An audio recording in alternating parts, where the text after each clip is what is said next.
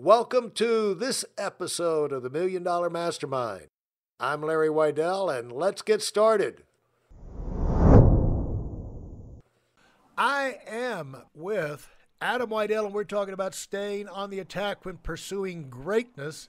You don't have to have 100, you just have to have a few that keep you on track. And the second one we're going to talk about is adopting a growth mindset.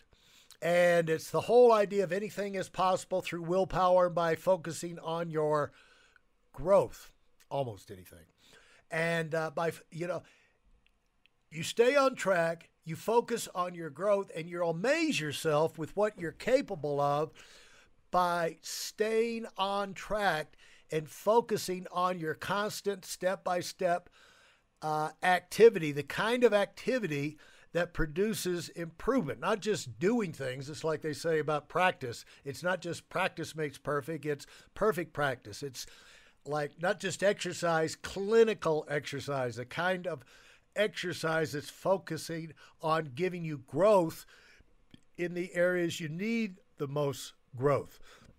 And, we've got all of the brains, the great psychologists and leading researchers on motivation. One of them is Carol Dweck, and big selling book. It seems like it's big news to people that one of the things that drives a human being is growth mindsets and fixed mindsets. If you have a fixed mindset, you don't think anything's going to change no matter how hard you work. But if you've got a growth mindset, if you take kids in school that are dumb in mathematics at the beginning of the year and you let them know how much they can improve, and that's a possibility, and you get them believing and seeing examples of they can learn this stuff. It's not impossible. It's just a matter of unraveling it step by step. All of a sudden, those grades and those classes go from F's to A's on an average, and they've proved this time and time again. And the growth mindset is where you thrive on challenge. You get a perspective where failure is just another pathway to success and achieving greatness. It's kind of like shows you where the weak area is so you can attack that and increase your odds of winning. And when you've got the growth mindset, you're focusing on making progress towards your goal. You're always improving. Hopefully we'll get into that a little later. But Adam, when we talk about having the growth mindset, a lot of people, they go to the gym year after year and never make any changes. You see that in business. You see that in sports. You see that in all areas. When I talk about all this stuff, what jumps into your mind? Well, when you're focusing on these goals we were talking about, you said, you need to pick one or two things to focus on. The main problem I've seen time and time again with people that go to the gym that are trying to get in shape are this. They focus on what they get done at the gym, or how long they were in the gym, or how much weight they lifted in the gym. And the reason no changes ever take place with their body is because they're focusing on the wrong thing. Your food and your nutrition is 85% of getting your body to the place you want it to be, whether it's super duper lean, whether it's just in very good shape, whether it's putting on muscle. You do need to go to the gym. You do need to do your exercise. But if you're putting all your energy there and eating whatever you want, not eating enough, not paying any attention to your diet, that's the reason you're never going to change. You can't expect to make great changes without changing your diet, without changing what you put in your body. So you want your body to make these great changes, but you're focused on the wrong things. It would be like someone telling you that, hey, look at me. I hammered 1,000 nails today. but they never built a house. The reason is they focused on hammering nails and never grabbed another board. They hammered 1,000 nails into the same board and never grabbed another board, another piece of plywood. So they stayed focused on the wrong things and never actually got anything done, which is the biggest handicap of a lot of people on their goals, is focusing on the wrong things. Like you were talking about earlier, focus on a couple things, but make sure you're focused on the right couple things, or you'll be wasting your time. That's a great example. Did you just think of that? I've used that example hundreds of times with people. Oh, have you? Oh, yeah. People need to know that I don't give you any warning. I want to get your spontaneous reaction to these kind of things. I get myself organized on it, but then I throw it at you and just to see what will splash out of your head on. But here's what I would say about the food and the nutrition in, what those mean and relate to other areas of life is people don't think about their environment. They might have a great achievement. They might be doing the things they need to do, but then their environment is totally negative, drags them back down. So they've been moving up mentally. They've been learning things. They've been improving. They're getting sharper. They're getting busy. But then they go back into their office or into their family, into their personal life, and they get drugged right back down. And their support. Sometimes you got crappy staff. In our office, we have a standard. We want a trophy staff. I don't have a star staff. To make our team, you got to be a trophy person. I mean, you got to be a person that can win championships doing your job.